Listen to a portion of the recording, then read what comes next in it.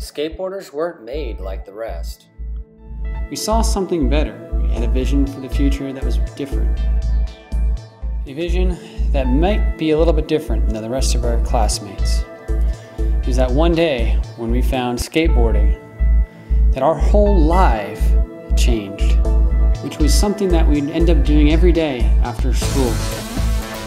An activity where we could showcase our individuality. An activity where we could have freedom. An activity where we could be creative. That we could do whenever we wanted to do, and we didn't need a team around us to do it. We love skateboarding. We thank skateboarding for giving us the ability to practice a sport, an activity, and art. Skateboarding, thank you. We love you.